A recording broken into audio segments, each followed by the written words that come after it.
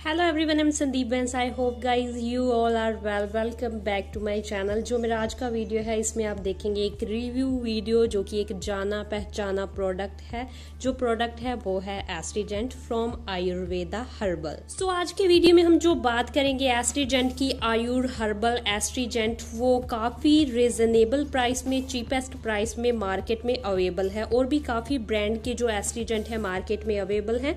अगर आप और भी ब्रांड के एस्ट्रीजेंट देखना चाहते हैं तो कमेंट करके जरूर बताइएगा कि मैं अगले वीडियोस अपलोड करूं। आप देखने में इंटरेस्टेड हैं या नहीं। वीडियो स्टार्ट करने से पहले अगर आपने अभी तक मेरे चैनल को सब्सक्राइब नहीं किया है तो जल्दी से मेरे चैनल को कर लीजिए सब्सक्राइब और बेल आइकन को हिट करना मत भूलिएगा। साथ के साथ आप मुझे मेरे इंस्टाग्राम हैंडल पर भी मुझे फॉलो कर सकते हैं। मेरा इंस्टाग्राम हैंडल है @Makeover। स्क्रीन पर मैं उसे अटैच कर दूंगी तो आप मुझे इजिली फॉलो कर सकते हैं मेरे इंस्टाग्राम पर। अगर आपके मन में कोई भी प्रोडक्ट को लेकर क्वेरीज है, कोई भी क्वेश्चन है तो आप मुझे इंस्टाग्राम पर मैसेज करके भी पूछ सकते हैं। आप मुझे यूट्यूब पर कमेंट भी करके बता सकते हैं कि आपको और कौन से सब्जेक्ट पर वीडियोस देखना अच्छा लगता है। तो अब हम करते हैं वीडियो स्टार्ट। बात करूं, ये है फर्स्ट पॉइंट जहां पर मेंशन किया गया है कि ये ऑल स्किन टाइप के लिए। यह ऑल स्किन टाइप के लिए नहीं है, यह सिर्फ ऑयली स्किन के लिए ही सूटेबल रहेगा।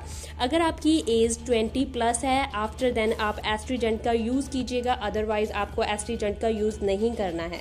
नेक्स्ट जो टिप मैं आपके साथ शेयर करना चाहती हूँ वो है एस्ट्रीजेंट का। काफ़ी लोगों का ये प्रॉब्लम रहता है कि हमारा जो मेकअप है समर्स में जल्दी निकल जाता है। अगर आपकी ऑयली स्किन होती है, मोस्टली उनके साथ ऐसा होता है।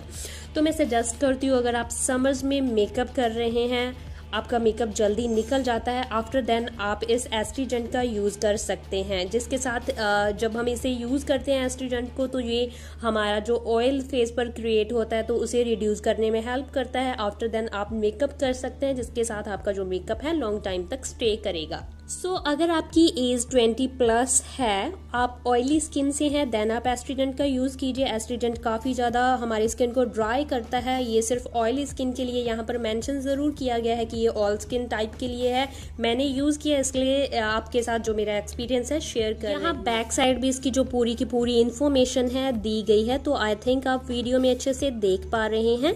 तो नेक्स्ट बात आ जाती है कि हमें इसे यूज़ किस तरह से करना है। हमें क्या करना है, एक कॉटन बॉल में इसे लेना है, तो हल्के से हमें इसे डैब डैब करके यूज करना है। हमें इसे फेस पर रब नहीं करना है। यहाँ पर मेंशन किया गया है it is best suitable for oily, acne prone and problematic skin. तो जो अगर आपकी ऑयली स्किन है आप यूज कीजिए, एक्ने प्रोन स्किन है तो यूज कीजिए। जो भी पोर्स होते हैं उसे भी ये क्लोज करने में हेल्प करता है। जो ये एस्ट्रीजेंट है इसकी जो फ्रेग्रेंस है काफी मिंटी मिंटी सी है। इसमें जो पुदीना है उसका यूज किया गया है। जब हम इसे अपने फेस पर यूज करते हैं तो हमें काफी ठंडक महसूस होती है। यहाँ पर मेंशन किया गया है कि हमें इसे यूज किस तरह से करना है। आई होप आप वीडियो में अच्छे से देख पा रहे हैं। हाउ टू यूज, नेवर रब on skin, always PAT it with cotton ball, apply it before putting makeup. हाँ, हम इसे मेकअप से पहले यूज़ करेंगे तो जो भी हमारे स्किन पर ऑयल होता है उसे रिड्यूस करता है और जो हमारा मेकअप है लॉन्ग टाइम तक स्टे करता है।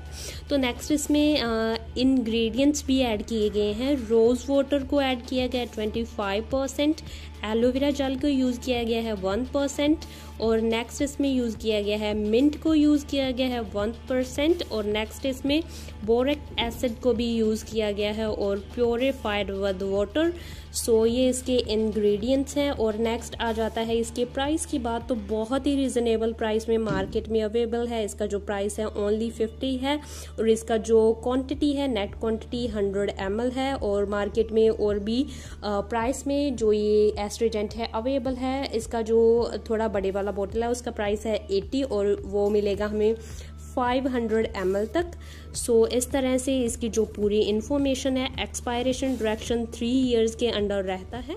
ये था मेरा आज का रिव्यू वीडियो एस्ट्रीजेंट पर। आई होप आपको मेरा आज का वीडियो अच्छा लगा होगा। जो एस्ट्रीजेंट का वीडियो है ये मेरे एक सब्सक्राइबर ने ही मुझे सजेस्ट किया है कि एस्ट्रीजेंट पर वीडियो होना चाहिए, तो इसकी जो मैंने पूरी इन्फॉर्मेशन आपके साथ शेयर की है।